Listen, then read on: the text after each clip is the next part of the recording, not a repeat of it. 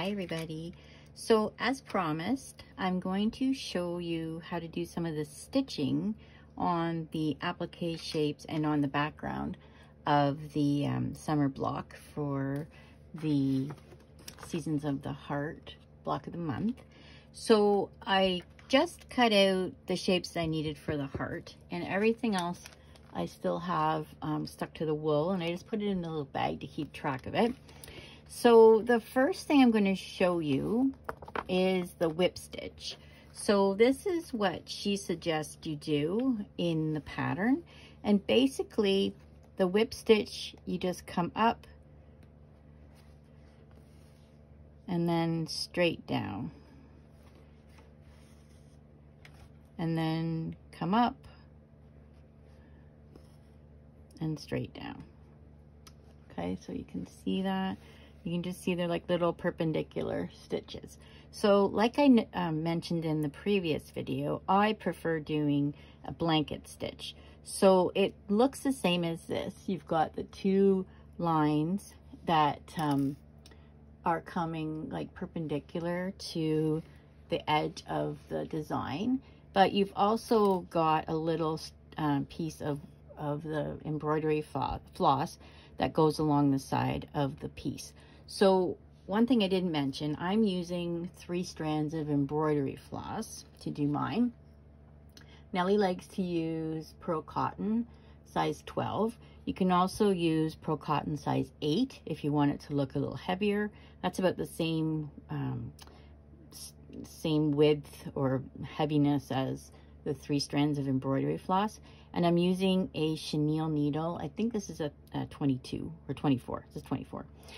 So I'm going to show you how to do the blanket stitch. And I'm just going to cheat a little bit. I'm going to put a little stitch down here to make it look like a blanket stitch. Now, when you're doing a blanket stitch, you come up on the background. Can you see that? And then you pull it all the way tight, come down on your embroidery piece, and then up on the background. Okay, so basically you're scooping underneath the embroidery piece, but you're catching the background as well. And then you want your floss to lay behind the needle so that when you pull it out, it holds it in a little L shape. Okay, so then you go to the next in on the embroidery, up on the background, making sure your floss is behind, and then pull. Now, this is the direction I work in. Nellie somehow works backwards. So if you're a left-handed person, you're going to probably work a different direction. We have left-handed stitchery books on our website. We've got lots of other embroidery books that show you how to do all the embroidery stitches. But if you're just doing the basic ones like the blanket stitch and the back stitch and all of that, they're pretty simple.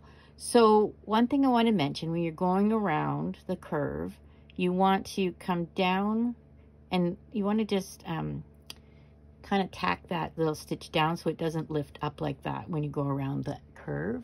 So you're just going to go in on the background and up in the inside of that little L shape and pull, and now it's tacked down. It's not going to go anywhere. Okay, so now you're going to go, let me see if I can hold my hands differently so you can see this better. Nope, that doesn't work. Here we go. Okay, so now you're going to go down on the embroidery or the applique, up on the background, and pull. Can you see what I'm doing? It's kind of hard for me to be in the right position, this camera. Okay, so you're just going to go all the way around so that you tack down the edge of the wool. As you can see, the wool stuck down really well there. I used the soft fuse, and it worked quite well to do that. Okay, so I'm just going to keep stitching around to tack down the whole shape of the bird. I'm going to go around the wing. I'm going to go around the cherry and around his beak, and I'm going to use the blanket stitch for all of those. So I'll just show you a couple more. See how I use my thumb to hold that floss to the back so that my needle comes up in front of it, okay? Now when you get to a spot where you're going underneath, you can just go in, and if it's not too far, you can just travel, or you can knot it off on the back. So you always want to start with a knot. I didn't tell you that, but you always want to knot the end of your floss or your Pro Cotton, whatever you're using, before you start stitching. And then I'm going to come up back here.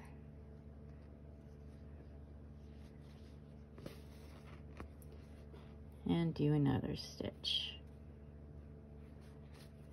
And when you get to the end of your floss, you don't have any more floss left, you only have a little bit, you just go through, make your last stitch, go through to the back like you're doing a tacking stitch, but then just pull it through and then knot it off at the back.